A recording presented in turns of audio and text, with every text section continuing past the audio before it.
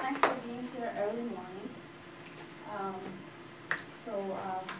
very excited to kick off the conference today. We had a great set of speakers yesterday, the keynote speakers set a great stage. They shared a powerful message with us that was around the theme of this gathering and this conference, bringing two very distinct fields with different criteria together. So as these experts that have excelled in their field presented, it taught me something that I think is very important for this conference, and that is the courage to speak to the other field with a different criteria. So I'm going to ride on that courage today and share with you my work. I know you guys are experts in your field. So the topic of psychology and architecture in healthcare is a very important one. It's a no-brainer because, and almost clients seek it, but if you don't apply the focus of psychology and architecture, then they may be discouraged of funding you if you're going for a project. And the reason is clear because in a life cycle cost, in the business of healthcare, the costliest share is actually staff cost. So here you see different statistics that are put together from different states or or a book that all consisted 40 to 50% chunk of life cycle cost for a healthcare business goes to funding staff, and therefore their performance and their productivity and their health becomes very key. So in an organization, when we focus on the business of healthcare and the organizational outcomes, obviously from the field of organizational psychology, we know that how employees feel, how they behave, and how they think affects the outcomes. So what Elizabeth told us yesterday in her keynote speech about affective, cognitive, and behavioral components of a work environment, what we call work attitudes, and from evidence, we know work attitudes affect performance and productivity. So this is the framework of the talk today, how the psychology architecture affects organizational outcomes.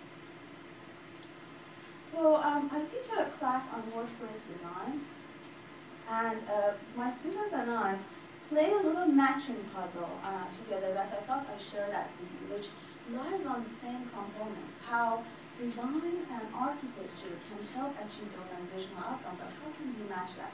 So this is the game we play. Let's say we focus on analyzing the environment in healthcare and the goal that that organization needs to provide, the challenges and the conditions in which employees work, and what are the goals of that setting. So, for example, let's look at a work environment, a work process that's monotonous, but it has higher stakes for errors. So if they make errors, they may kill somebody, and that happens in healthcare. Healthcare kills, unfortunately, 50 to 90,000 people a year just by a mistake. So from a psychological perspective, when you have monotonous tasks, you need to restore cognition. And so therefore you need sensory and cognitive stimulation to help with that cognition to be restored in a monotonous, kind of flat process environment. So from the field of social and organizational psychology, we know there's actually an environmental response to that. And that established literature reviews tell us audio, visual, and kinesthetic stimulations, where environment can play a significant role, can actually respond to create those sensory experiences, therefore restore cognitive performance in a monotonous environment. What we call, when it's a monotonous environment where people kind of put it on cruise control, we kind of call it a skill-based task. Now let's focus on another activity that happens in the healthcare setting. Compliance with certain protocols, so behavioral compliance, you must follow the rules. That's what we call a rule-based task. For this one, I want to refer to the talk that Alexi had yesterday in the keynote talk, and she referred to the science of behavioral economics, and she talked to us about nudge. So in addition to nudge, there are other theories in behavioral economics, such as defaults or choice architecture. The science of behavioral economics tells us people usually tend to follow defaults. Therefore, if you want to encourage people to conduct positive behavior, just set the defaults right, design the defaults right. Therefore, there is an environmental response to that.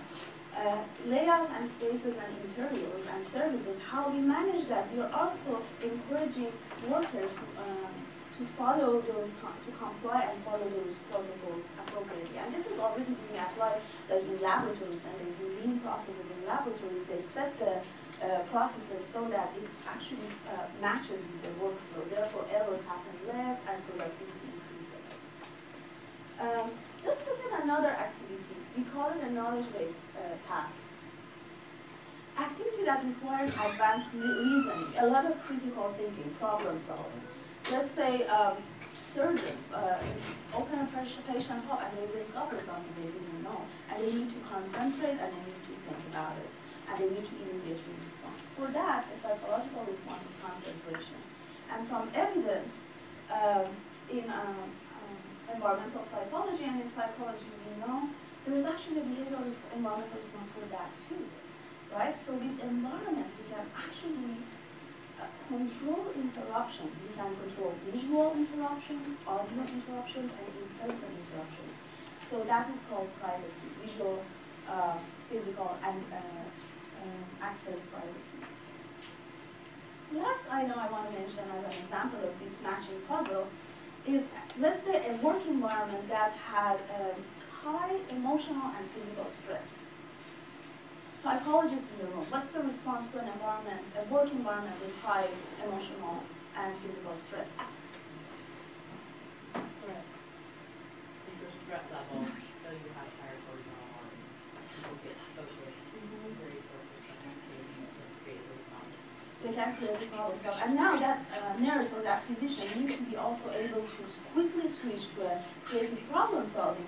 Therefore, you would want me as a designer to create an environment that controls that stress, that controls that cortisol peak, and emotional cognitive restoration is occurred. So that lies on Kaplan and Kaplan's theory very well, where it talks about macro-restorative experiences in the environment, where we have a sip of coffee, smell the coffee, look outside the window, look at a nice view or design, and suddenly we feel restored. That micro moment of something beautiful that actually restores cognitive function. And there is a lot of literature around the effective nature, what Kaplan and Kaplan described, soothing colors and ergonomics. That is a response, again, to reduction of stress. So we talked about different forms of work. I just wanted to kind of summarize them. We talked about knowledge-based tasks, let's say a task that requires a lot of concentration, problem solving. Let's say a new patient symptom arises, and the nurse or a doctor needs to immediately think critically, consult the literature, talk to other people. The rule-based task, which we follow a set of rules. Let's say a nurse needs to change IV, so they need to follow protocols. They shouldn't be creative about it. They have to look at the date, check the patient's name with the wristband name, change the IV, make sure it's correct, sign, and put the new date on it. Just follow the protocol, right? Or there may be a very skill-based task, like filling in the medication and pills in boxes. So, as you guys notice, for each of these are different behavioral responses required. Another note is that each job, not one job is really focusing on one of these buckets. Each job is a combination, right? So for example, myself, when I go to work, if I want to do some sort of a knowledge-based task, I make sure I close my door, set a nice music, grab the best cup of coffee I have, and then I focus on writing. And if that environment is impossible, I'm not going to do the knowledge-based task. I'm actually going to check my emails, do something that's more of a less cognitive load, rule-based and skill-based. So within that criteria that I talked to you about, I'm going to share with you 2 or 3 case studies, examples of some of the work we are doing, to see how we are really studying the effective architecture and how can we leverage the research and the science that psychologists and behavioral psychologists are sharing with us to enhance the environment to improve organization. So this is an exploratory ethnographic study, which means, I will talk about it. which means we are not testing a hypothesis here. We are trying to generate hypotheses by seeking knowledge from the workers, from the audience, and from the participants. And hopefully the psychologists can take these and test hypotheses in laboratory field setting. So in this case, we asked 207 healthcare employees, what's your ideal workplace? Where do you work? What do you need to be productive and healthy and contribute to your organization? So everybody in this organization, it was 4 facilities in Texas, they responded. And they were from like all levels, lab tech, pharmacist, counselor, physician, nurse, administrator, and business personnel. Everybody responded. So we gave them a set of a list of variables we found from the literature review. The literature and science says these correlate with or affect performance and productivity. We also told them, okay, if literature didn't say what you want to say, please tell us. So what we did was, we did a content analysis, which is a really nice qualitative method to objectively analyze themes and text. So it actually calculates the number of things and just piles them up, so we can more objectively say what's most important.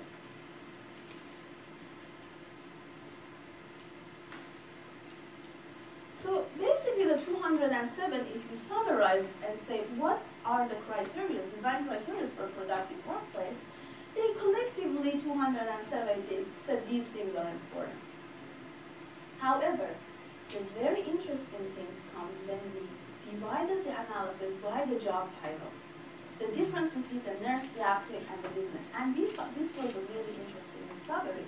Now I pulled up one example, and this is in review, so it will be published hopefully.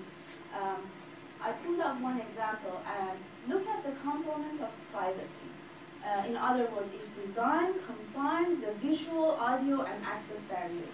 And look, for the monitor tech and the psychologists, these are completely different. The psychologists and the nurses, these are almost their first choices. Privacy comes at the most important, and for the monitor tech, it was the least important. Actually, we went back and talked to them. And so, guess what? These monitor techs in the facility that we did the study, what they do is they have a rule-based task. They have to watch these monitors all day for like 8 hours. As the light goes off and the blinking comes on, they need to call the nurse and just page that specific nurse. And they do this all day. However, obviously the psychologist or the physician or nurse might have a different process that's knowledge-based. Therefore, I thought this was a great example to show matching and understanding the nature of the work and matching the physical environment to the nature of the work, the way that the science of psychology directs us to. Now, these monitor techs were very unhappy in that environment because they were given a confined space, and they claimed they would be very sleepy and tired in that space. So that brings me to our second case study. This is also an ethnographic study. This time we went to 168 healthcare workers, and we told them this, we asked them this.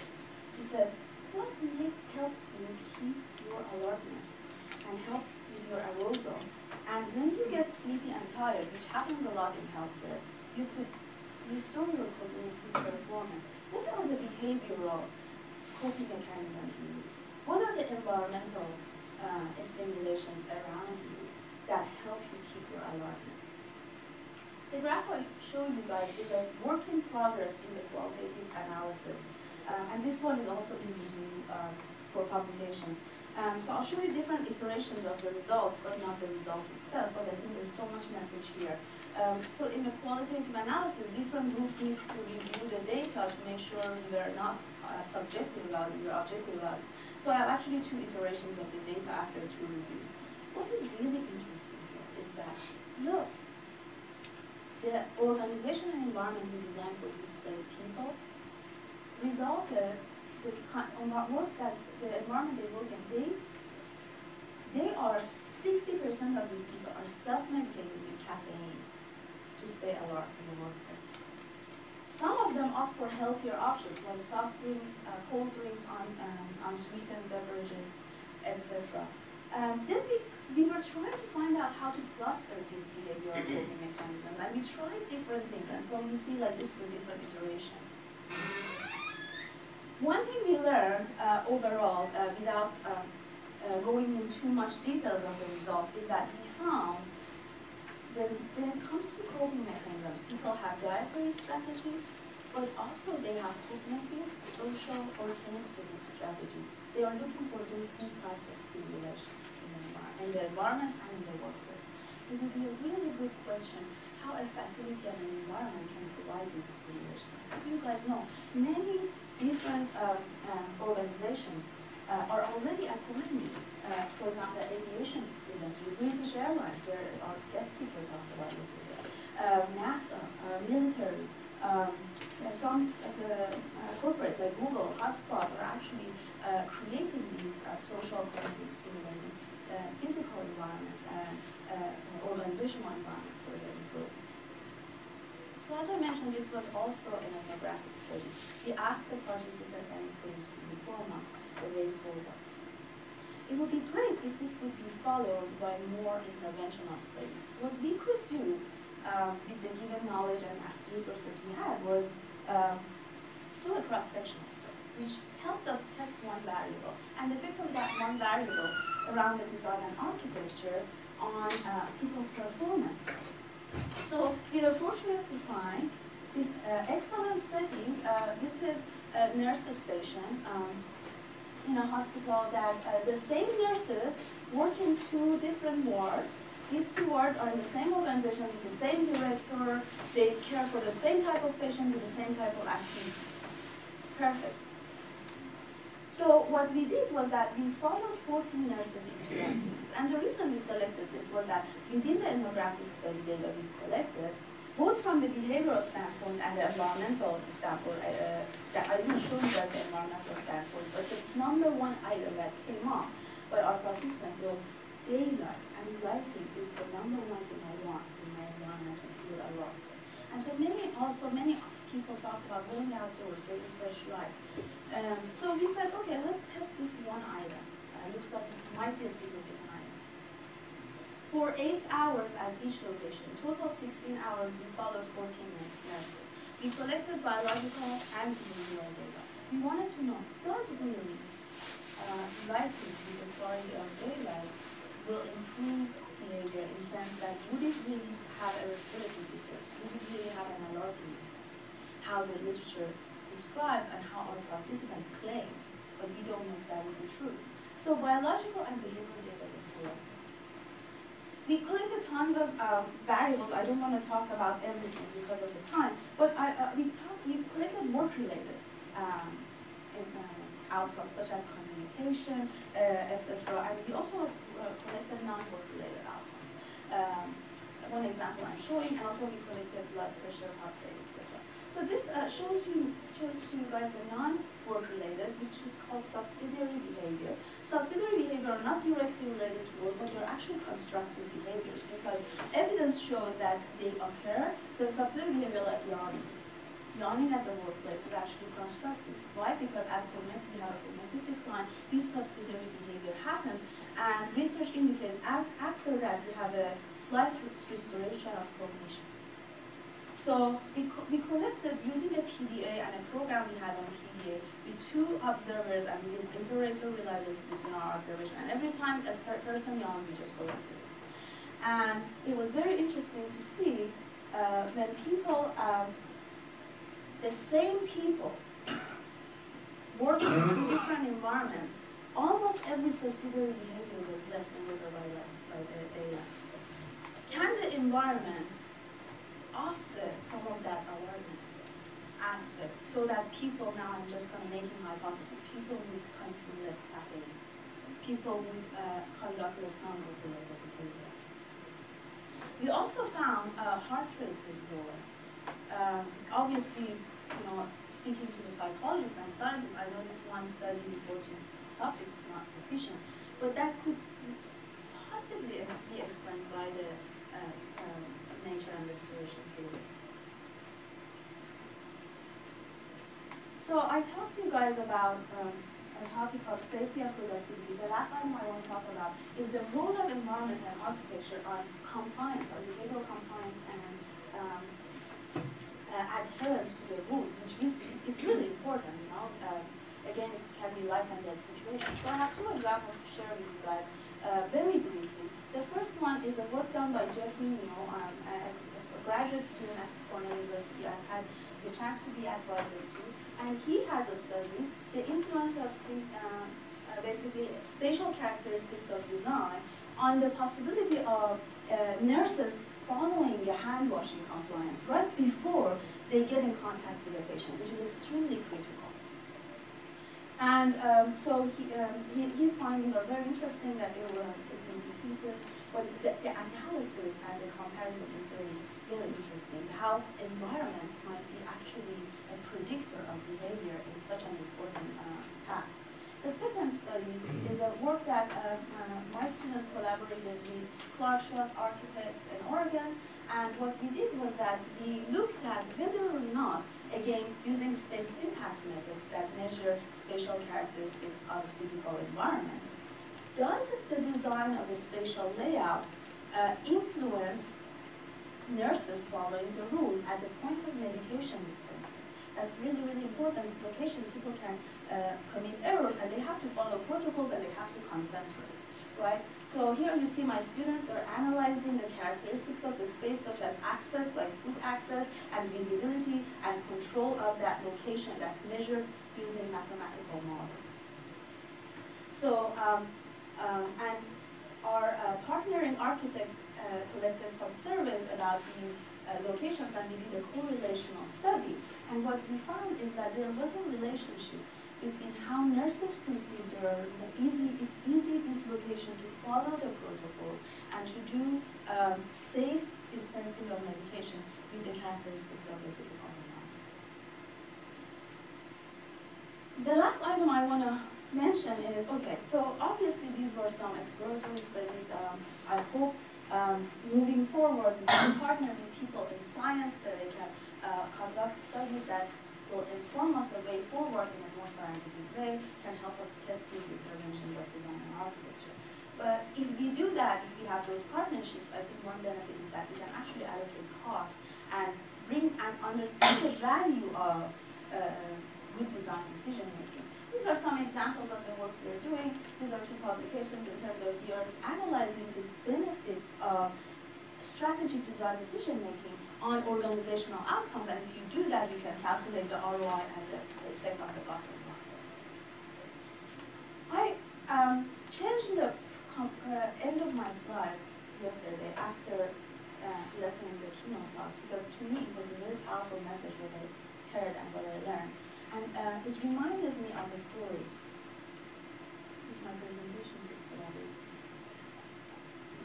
when I was an architecture student back in Iran, I would go sit in these old ancient buildings, and I would look and think, why it was so comfortable, physically comfortable. Like it was like a desert or a cold environment, but it was like very thermal comfort was excellent, everything was good, but also it was like soothing. Emotionally, it has something about it, and I would think, what is it? I couldn't quite decode it. I couldn't quite put my finger on it as an architecture student with the things I learned. That was frustrating. Later, years after, I went to Texas A&M, and my first 2 years of work was focused on sustainable architecture. My job was to do energy simulation and lighting simulation. When I excelled using mathematical and simulation computing software like Energy Plus and DOE and Equus and so on measuring impact of design, so optimizing envelope, shading, daylighting, thermal mass, etc. And through that process of doing so much simulation, I learned something. And that was, okay, I learned about how to optimize an envelope, how to create shading devices, thermal mass, etc. Then looking back, I realized the architect 1,000 years ago, 700 years ago, actually had oriented the building right, had utilized the right shading devices, has leaned on thermal mass, and many of the strategies I learned after 2 years of energy simulation. So my question is, did the architect 700 years ago have access to that simulation? I can't really connect the dots. They probably didn't. How did they go 1,000 years forward? And so I think when I listened, especially Elizabeth's presentation, that the powerful and the persuasive message she gave me it was nothing that required for me for science to catch up and be able to prove it, you know. So what really helped me celebrate and understand the importance of core meaning of each of these distinct fields, architecture and psychology. And there is a value in that reflective, creative, experiential, inspirational approach to architecture that no one can deny. And that yet to follow, because we need those creativity to push us forward 1,000 years ahead until research, science, and approach and methods and simulations can catch up and show us the effect of that design on psychology, on health, and on performance. Therefore, for me, this was my learning of this conference, two distinct fields where they can learn a lot from each other and enhance their move forward. Thank you so much. We have a few minutes for some comments. About 1 minute. That's Okay. the next is a video conference. So you went by the fastest. Was the most complex one about ROI. Yes. Do you have one moment to just tell us about that? So, yes, so if you invest, capital cost in healthcare is 5% of the total life cycle cost. Staff costs are 50%. You can invest on a design, which could be a very simple investment, like 4,000 buying an artwork and putting it on the wall. And if it reduces agitation, this is an example by Upali and a group of researchers that I was involved in doing the calculation. And that one artwork benefited the patients and the organization by reducing agitation and anxiety. And therefore saved the organization $40,000 a year per year. And so you could do an ROI analysis on this, and you could actually calculate, you could also do a risk analysis to see what is the chance of getting this payback. And what we are finding is consistently we are getting really high payback for the design decision. I'm going to put on the next speaker. They're doing it by Skype, but you can answer the question. Excellent, thank you. I thought it was really interesting that you took the approach to actually ask people like what it was that they different psychology is done sometimes that every kind of much better than it should be.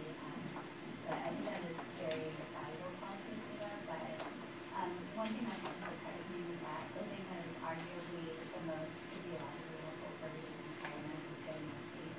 But the results show only 3% of people with doing that. So I was just kind of wondering in a practical sense, when you find that people aren't necessarily doing things that are best for themselves, is there a design way, for instance, that, are employees usually open to ideas like, oh, well, maybe we could make people more productive and or they have more time to go home and sleep. Exactly, exactly. So when you find that people aren't doing the things that are like the best for them, how do you address that situation? I love the question, and I think that breaks off out of architecture. It is the topic of design on behavior. How can you design right behaviors? And I think there are, like in behavioral economics is doing that. So I'm very excited if the architects, with the creative thinking, if they could collaborate, for example, with behavioral economics, and there are ideas that how we can nudge people to adhere to the healthy behavior. And there's already research being done in these directions. And I think that for me, looking at built environment in silo doesn't work anymore. We really have to work with the behavior, with personal habits, and with the organization at the same time. Does that make sense? Well, I won't be brief because I always try to be brief. I apologize for being late. What I saw was excellent. Really enjoyed that, especially the last slide, because that brings to mind one of the spin-offs of the psychology and architecture movement has been the behavioral study of traditional buildings. And in fact, I worked with an Iranian architect, Nabakari, on a partnership in Chicago, and they decided, well, they started to go back to Iran to really learn how people build. And now there are organizations and people like Amos Rappaport and so forth are well known for all the contributions to this. So I think that last slide is very critical. It's a very complex way forward, kind of going back into this history in every different geographical location and really understand and really, but learning from the past can be cool. And yet, probably because that is where mathematics largely have derived from, and so the ability to computation and figure that out to rely on knowledge and methodologies that existed there preceded book today. I think it's fascinating. There was a book on tropical architecture. Oh, yes. And I thought, brilliant. Okay, they're going to talk about wind flow and lowering the temperature with air movement. But the particular book I was looking at was beautiful images of tropical architecture. And they missed that opportunity to try and understand the cultures of and then, of course, that imagery that you showed,